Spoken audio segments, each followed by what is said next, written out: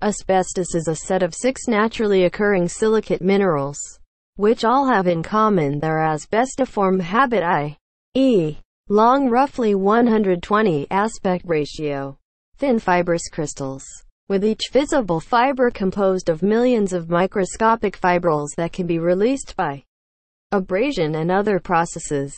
They are commonly known by their colors as blue asbestos, brown asbestos, white asbestos, and green asbestos.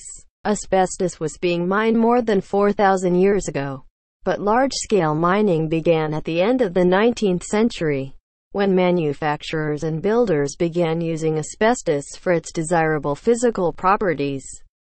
Some of those properties are sound absorption, average tensile strength, affordability, and resistance to fire, heat, and electricity. It was used in such applications as electrical insulation for hot plate wiring and in building insulation. When asbestos is used for its resistance to fire or heat, the fibers are often mixed with cement or woven into fabric or mats. These desirable properties led to asbestos being used very widely. Asbestos use continued to grow through most of the 20th century, until public recognition of the health hazards of asbestos dust led to its outlawing by courts and legislatures in mainstream construction and fireproofing in most countries. Inhalation of asbestos fibers can cause serious and fatal illnesses including lung cancer, mesothelioma, and asbestosis, a type of pneumoconiosis.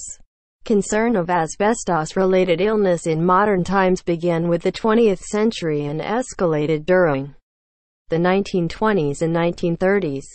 By the 1980s and 1990s, asbestos trade and use were heavily restricted, phased out, or banned outright in an increasing number of countries.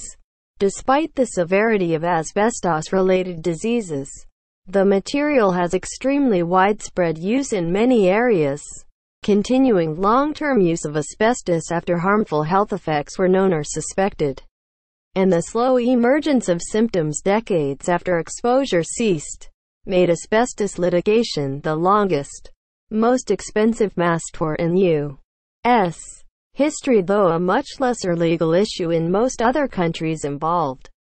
Asbestos-related liability also remains an ongoing concern for many manufacturers, insurers and reinsurers. Subscribe our channel for more such informative short video.